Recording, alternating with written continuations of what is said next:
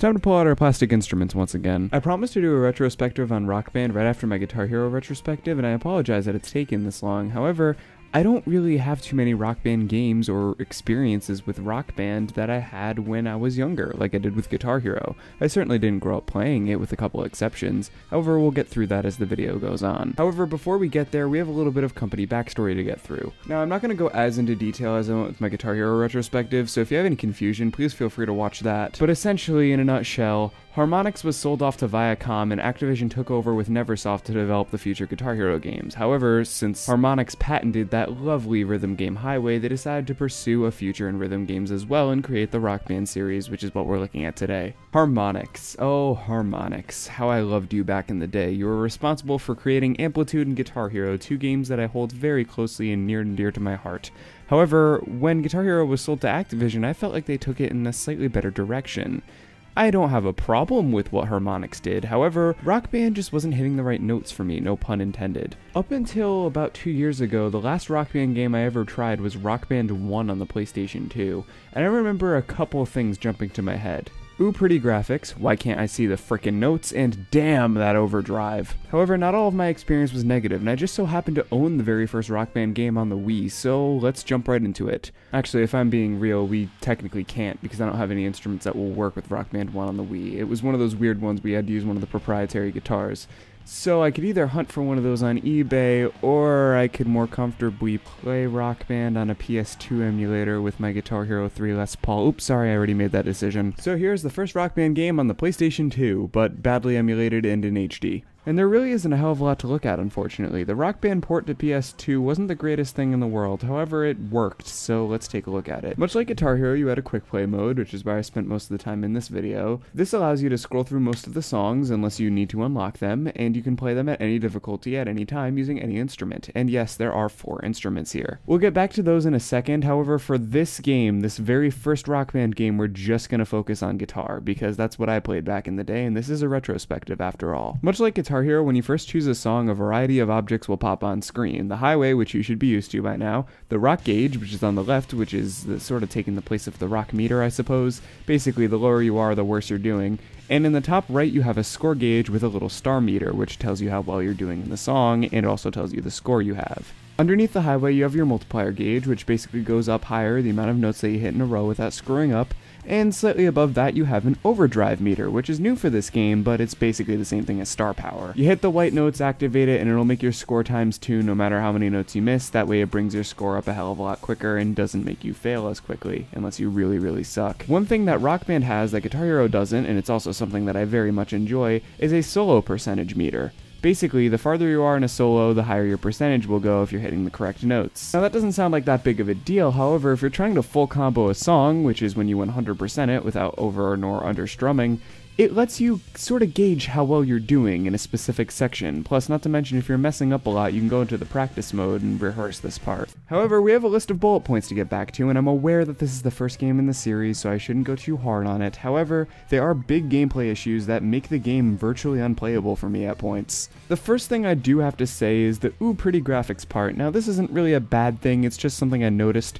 The background's pre-rendered graphics, and that's the same problem I have with Guitar Hero Live. If you're playing the same song a couple times, you're going to notice the same shit going on in the background every single time, and it gets really irritating at points. Especially if you're not playing the game, and if you're just an onlooker, you're going to get really, really bored of what's going on. However, that's not really that big of a deal, and if that's the only problem I had with the game, then I wouldn't really have any problems whatsoever. My main problem is the second bullet point. I can't see the frickin' notes. This is a big problem in a rhythm game where you're supposed to hit notes that are flying at you on a highway, especially during the solo section where the highway turns blue and is translucent. I can't see shit, especially when I activate overdrive. The blue and orange notes are the same exact hue as the blue solo section and the orange overdrive section, so it gets really, really cluttered and hard to see at times. Which leads me into the third bullet point that I disliked, and it's basically the overdrive is just too overpowered. Star power was very, very minimal when you activated it. It just turned everything blue. Whereas when you turn on overdrive, the player gets flashbanged for a second, and it's very, very jarring, especially when you're trying to focus on the notes coming down the highway. If the highway was not transparent or translucent at any times, and if it was just a straight color like the Guitar Hero games, none of these issues would happen. It's just one really baffling artistic design that I guess the creators got used to, and I guess most gamers got used to. However, as someone who plays rhythm games with a solid colored background all of the time, this gets really, really irritating. However, I do have to end on a positive. The final word I will give on the first Rock Band game is that the setlist is quite nice, and it's a hell of a lot better than the first Guitar Hero with their crappy cover songs. However, we're not completely done with the first Rock Band game, as our next game is going to be a track pack, which is basically like an expansion pack or DLC for the PlayStation 2, which didn't have DLC capabilities, as you could only connect it to the internet sometimes. I apologize for sort of speeding through the first Rock Band game in under 2 minutes, however, I really like playing on the official console instead of an emulator, and I actually hooked it up to my AverMedia this time instead of using a Dazzle, so my input lag was basically 0. Plus, not to mention, this basically is still Rock Band 1, just with different songs. And in my opinion, better songs. I find this setlist to be a lot more enticing than the original Rock Band 1 setlist, but I suppose that's what DLC is meant for, isn't it? Anyways, so this gives me a nice opportunity to talk about the multiple instruments. You see, where Guitar Hero started off with only guitar, and then later on adapted to guitar and bass, Rock Band started right off the bat with 4 instruments, guitar and bass, as you would expect, along with drums and a microphone. And let's go through all of them individually, shall we? We'll go through the guitar first, because that's the one I have the most experience with. The original Rock Band guitar is a Fender Stratocaster design, which contrasts nicely with Guitar Hero's Gibson designs. You have 5 frets on the top, as well as 5 frets on the bottom of the neck, which I believe do something for if you're playing a solo, but I've honestly never looked into it. You also have a whammy bar, the start and select buttons, and a non-clicky strum bar, which makes me very sad. My cat very much likes this guitar though, as he would not get off the bed when this guitar was on it, and I was trying to film around him and it was annoying. Next up are the drums, and they're pretty easy to understand. You start off with the foot pedal, and then you move upwards to see 4 pads, along with a D-pad and some buttons on the face, and if you look around back, there's a nice place to put your sticks. Now, these obviously aren't the sticks that the drum set came with, those died years ago, so here are some Vic Firths that I had left over from my actual drum set. The drums are pretty comfy, but I'm not very good at playing them. Finally, there's the microphone. Now, technically this is a Guitar Hero microphone, but they're pretty much identical aside from the logo. You sing into here, and then the music goes through there. Also, I should probably mention these instruments all plug in via USB on the front of your console. Although all these instruments are different shapes and sizes, the gameplay is exactly the same. You're basically hitting notes as they come, and you're supposed to be working with friends and family to create a magical plastic instrument band in front of your TV, which can be kind of fulfilling when you pull off some of those hard solos. Also, fun fact, the microphone still picks you up after the song, so don't be an ass like I did. Woo! Woo! Oh my god, is this still picking me up? Holy shit, I think it is. Wow, that's pretty magical. Yeah, so I got a 4-star on that. Woo, I'm so good at Rock Band.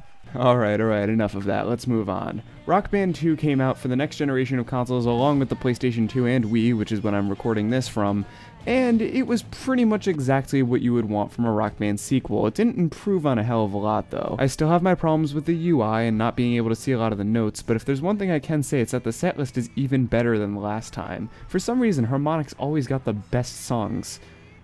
Don't get used to that, just trust me. One thing that this version of Rock Band 2 has that the PlayStation 2 version of Rock Band 1 doesn't have is an avatar creator or a band customizer or whatever. Honestly, as cool as that is, I would have been a lot more interested in it a couple years ago. Right now, it's kind of primitive, and to be honest, I didn't even really mess with it. I decided to go with this swell fellow instead because he looks like a fun-loving dude, doesn't he? As stated before, the setlist is a lot better than the first Rock Band game, and I think that it's a lot better than the first 2 Guitar Hero games. They've certainly knocked it out of the park. I just wish the UI was a little bit better. There's also cheats in this game for unlocking all sorts of stuff. I did the unlock all songs cheat because I couldn't be bothered to unlock all of the songs the normal way because I'm a dirty stinking cheater and I had a retrospective to record. As much as it pains me to say this, there really isn't much I can say about Rock Band 2. It's just kind of a continuation of the first game that improved on a few things and fixed others, and I'm sure that someone somewhere wrote a forum post in the style of a novel detailing all the differences between Rock Band 1 and 2, but honestly I'm having a hard time finding them. The UI is very similar, the song list is of course different, but aside from that, there's not really a lot different here. It's not like a huge step between Guitar Hero 1 and 2. I didn't think I could get any shorter than my description of Rock Band 1, but again, I'm sorry, there's really nothing I can say. The song list is great, and the game's fun. However, the next game in the series was quite interesting. You see, after Rock Band 2, fans were really hoping for the next Rock Band game to be totally innovative, to have some new features, maybe a new instrument, and boy oh boy did Harmonix deliver. Ladies and gentlemen, I am of course talking about the masterpiece that is Lego Rock Band for the Nintendo DS. I mean, obviously. Truly, this is the premium Rock Band experience, playing on your handheld device like a Nintendo DS without any of those obnoxious Guitar Hero on tour accessories. This is exactly what I wanted from a future Rock Band game, and this is exactly what you should all want. This is one of the greatest games ever made, pure prime. The graphics are amazingly detailed for the Nintendo DS. Everything looks so realistic and lifelike, and the song library is exquisite with Kung Fu fighting as one of the headlining acts. Oh, and you know that Blur is in this game too.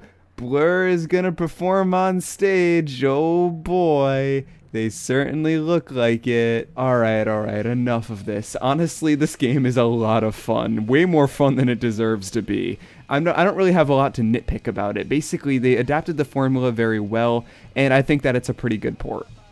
Alright, so let's stop messing around. Let's get to the actual sequel, Rock Band 3 on the Nintendo DS. I mean on the Wii. Let's do Rock Band 3 on the Wii. Rock Band 3 first starts with you choosing a band name for your new band in the game, and obviously I chose the most mature and delicately selected title I could think of. And goddamn, just by looking at the menus alone, you can tell so much love went into this game.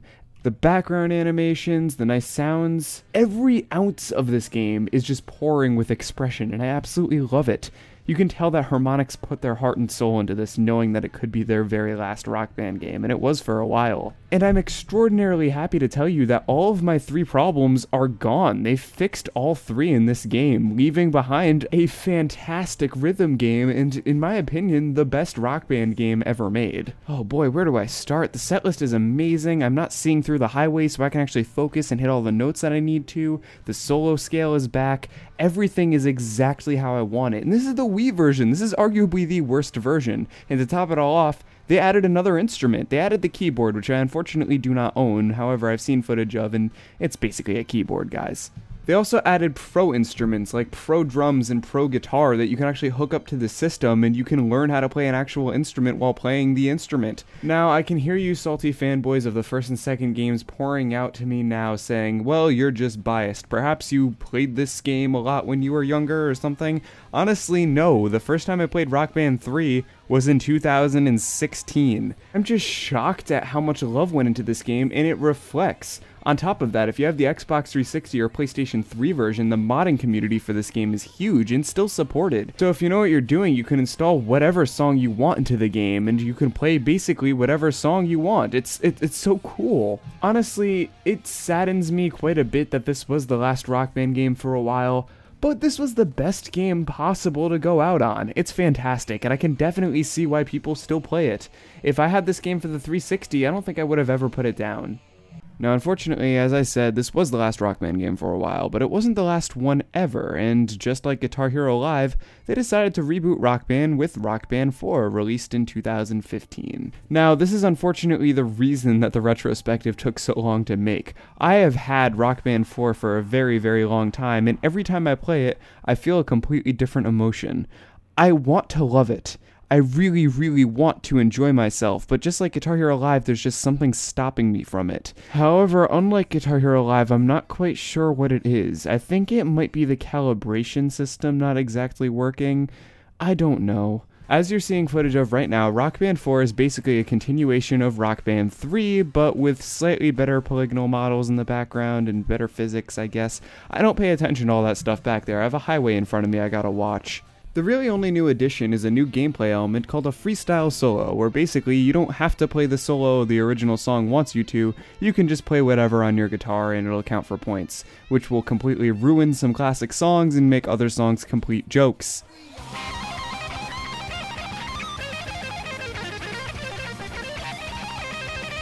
Thanks to the wonderful Rock Band Network, which is basically a series of DLC songs you can download, Rock Band 4 has the largest library of Rock Band songs ever, And that's kind of nice that you can download these songs for $2 a piece or sometimes cheaper if they go on sale and play them in the game as many times as you want. Certainly beats Guitar Hero Live. However, you kind of need to download new songs because the ones that come with the game aren't really that great, with a couple exceptions, the key exception being I Miss the Misery by Hailstorm and Centuries by Fall Out Boy. Just like Guitar Hero Live though, all of these newer songs suffer from the syndrome of it not being a Guitar Hero worthy song, or in this case, a Rock Band worthy song. Why in the name of hell is there an LMFAO song in my Rock Band 4? At least I can kind of get down with Party Rock Anthem, whereas Skrillex is just pure dog shit.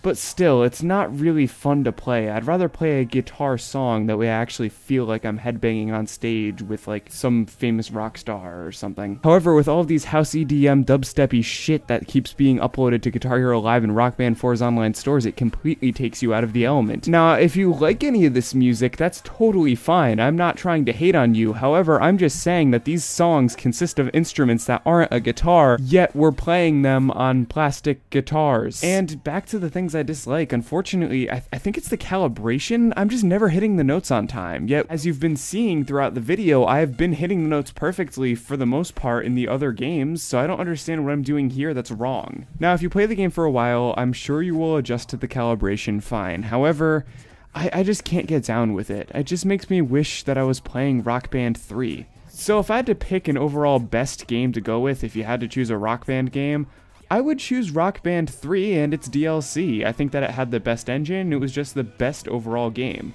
Plus, not to mention, if you're a keyboard fan, Rock Band 4 completely throws it out the window. The thing is, they try so hard to try something new, and I kind of feel bad that they fail. There's some sort of music video mode called Rock You Drama, and you can play online but only with friends. All of this useless stuff. I just wish that I had the older features that I miss. Maybe it's wishful thinking, but if they ever do make a Rock Band 5, I really hope that they take these suggestions into account. Now, before someone asks, I'll answer the question that's on a lot of your minds. Which one would I personally recommend, Guitar Hero Live or Rock Band 4? Well, the answer should be pretty obvious. I'll take 5-colored fret fun over hand cramps any days. Guitar Hero Live was just a miserable experience. Rock Band 4 can be fun, it's just very, very flawed. And don't bother comparing them to the classics or Guitar Hero 3 or World Tour, because honestly, those are much better games no matter how you look at them.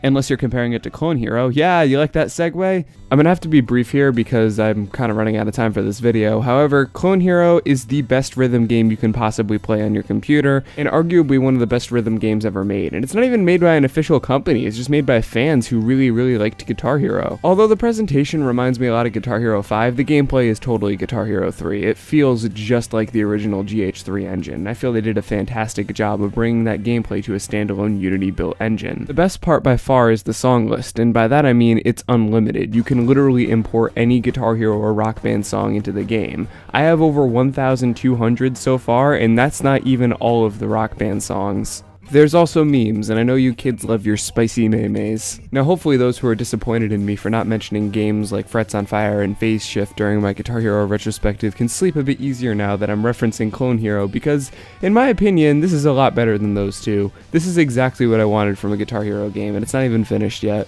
If I do have to recommend one thing that would be added that would be really, really cool, it would be the whammy bar, because it works now in order to get star power out of notes. However, I kind of miss when you were able to whammy it and it would give the wah wah wah wah wah sound effect in the video effect. I just miss that. That's the only thing I really could recommend adding. Aside from that, the creators are doing a fantastic job. So what are you waiting for? If you like rhythm games, go download Clone Hero. It's free. You can download it right now for free. And the songs you can download for free. And the really cool thing is that the creators put in pretty much any Guitar Hero guitar or Rock Band guitar compatibility. I've used everything from my Guitar Hero 2 SG on a PlayStation 2 adapter to my Guitar Hero 5 Wii guitar. Of course, I'm playing this with my Guitar Hero 3 Les Paul. They all work fine, you just have to tinker with them a little bit. And although I'm not a huge fan of the non-clicky Rock Band guitars, the Beatles Rock Band Hofner bass is probably one of my favorite Guitar Hero guitars of all time just because of how long the neck is. My girlfriend wants to get into Clone Hero, and this is the guitar I'm probably going to end up giving her. It's just very, very comfortable. Alright, I'll stop my rambling. This has been Dan of DanRock Productions. Thank you so much for watching this Rock Band retrospective. Peace out and take care.